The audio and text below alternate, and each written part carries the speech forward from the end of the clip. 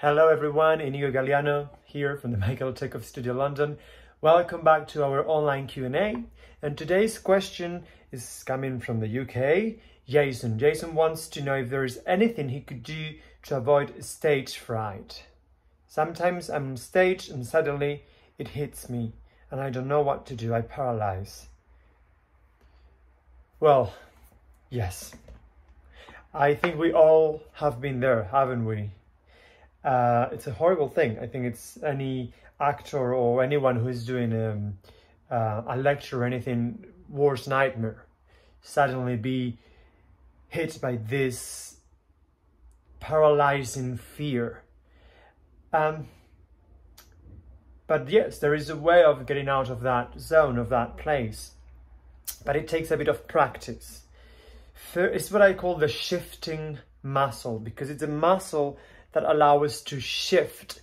It's all about focus. We need to be very objective and stop connecting our work with our emotions and see everything from this focused perspective. So if I'm feeling negative emotions, if I'm not feeling okay, if I'm feeling insecure or blocked or wherever, I'm very connected with those emotions, and from an emotional reaction to that, I'm not gonna get out of that place. So I need to sort of like hover above the situation. And then I realize that I'm placing my focus on the wrong place. Because I'm placing my focus, I'm giving my attention to these thoughts, feelings, sensations that are telling me that this is not working out for whatever reason. And I might feel that in my body, here, or in the stomach, or I might feel dizzy, or that my voice is not coming out, or maybe I just feel shaky, or maybe I'm just frightened, whatever. It can be manifested in many different ways. So first thing, acknowledge that that is only happening because your focus is not in the right place. You're focusing your energy, your attention on the wrong place. So here's where when the shifting muscle comes into play. All you have to do, I know it seems easy, it's not that easy because it takes practice, but all you have to do is to shift your attention from those thoughts, feelings and sensations into the very objective steps that you have to take in order to carry on with your work. Let me explain. I'm on stage. I paralyze, I freeze.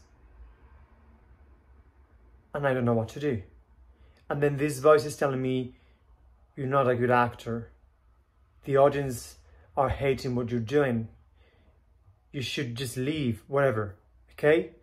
If I try to fight that, if I fall into the narrative of those stories, I will be lost. Don't get emotionally involved with the narrative of the story or the narrative of the sensation, because sometimes it can be physical. And take that not pleasant feeling or thought as a reminder to shift your focus. So I shift my focus into being present. So I mentioned this in another video. Tap to one of your physical senses. Sense of touch, sense the floor under your feet, how the floor is supporting you. That takes you away from the thought. And once you're away, your focus is not in those thoughts and it's going to be pulling back all the time. So that's why I call it a muscle, because you have to develop this focus ability to go from here, now. Physical senses, sense of smell, the smell of the room, of the stage, of the set. Now I'm here. Now from this place, I can start to make the steps to create. So, okay, what's the line I have to say? In mine it's, good morning, how are you? So now I'm going to look to my colleague and I'm going to say the line. And that will take me away from that negative place, that movement in time and space of just saying the line and listen to what I'm saying and paying attention to how what I'm saying makes me feel, makes him feel, and how it alters the space around me. So this spatial awareness that we tap into through the physical senses, and then go into our, what's the next step? What do I have to do? I have to hit my mark and say that line. Just do that. but I can't do that from that negative place. So first I have to shift my attention here. And believe me, this negative place is going to try to pull you back all the time. And sometimes we're so identified with the stories that those thoughts and sensations are telling us, our ego is so identified with it, that it's going to be very hard at the beginning to first even realize that we're there in that place. So that's why I call it a shifting muscle. Meditation is a great exercise to work on that muscle, and all sort of acting exercises that we practice in our workshops and online sessions. But it is a muscle. It's nothing personal. It's just a muscle, a non-physical muscle that needs to be trained. And I think the quickest way of getting out of that place, physical sense, movement, which could be saying the line, hitting my mark, and making that movement, being aware of the space and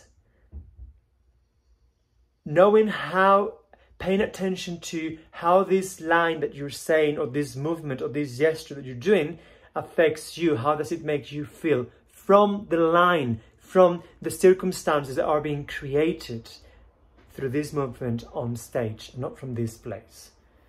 It's like going to the gym to make the muscle strong. At the beginning, you will keep going there, but it's practice, it's training, it's technique, okay? And then that's also very useful for all sorts of professions and personal life as well. Okay, Jason, I hope that helped. Send us your questions, everyone. Like this video, subscribe to our channel, send your questions to the email which appears below, and I'll see you very soon. Bye-bye.